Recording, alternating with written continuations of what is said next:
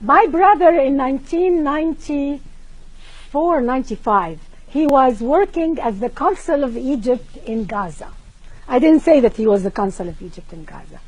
And what happened is he was 43 at that time. He collapsed and had a stroke.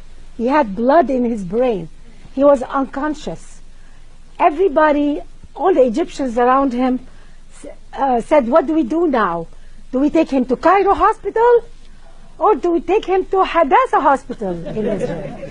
Do we take him to our own hospital? Our own doctors that we trust? Or do we take him to the hospitals of the apes and pigs and enemies of Allah?